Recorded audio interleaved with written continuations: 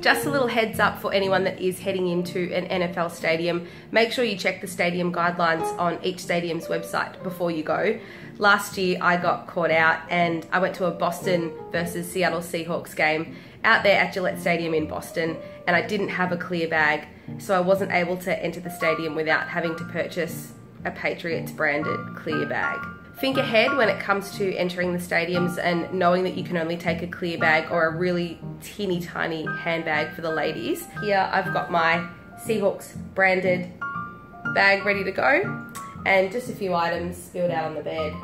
This is all the fun stuff I'm going to take out to the game today.